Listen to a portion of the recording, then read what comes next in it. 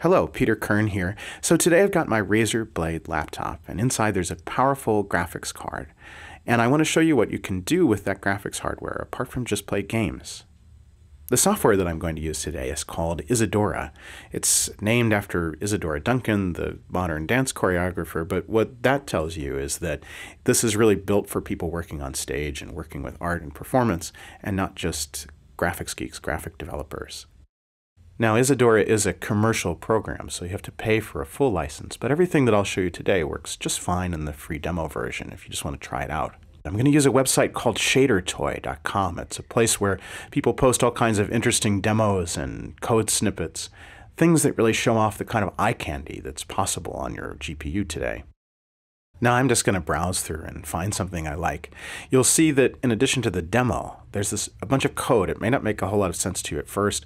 This is GLSL shader code. This is written to run specifically on that graphics architecture and run really efficiently. So first I copy the code from ShaderToy. Then back in Isadora, bring up my GLSL shader object.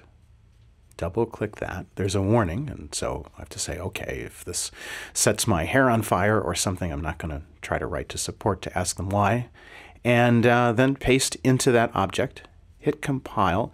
Sometimes you'll see a warning or something. Usually you can ignore those. Some of these things won't compile. You may have to experiment to find one that works.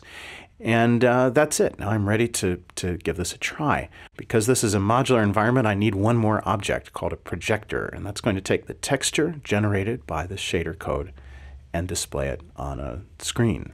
Connect the output of the shader into the input of the projector.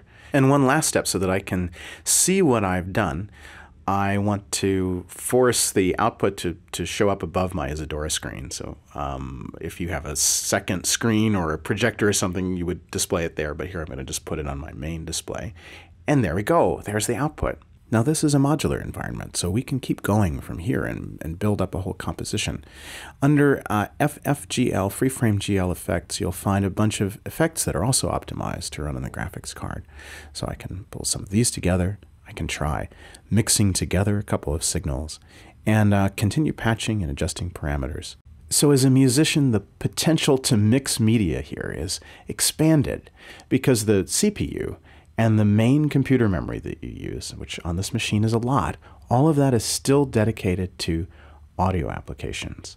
You're not trying to share memory and share computational power between music and audio, which you need to perform, and the eye candy that you're producing on top of it.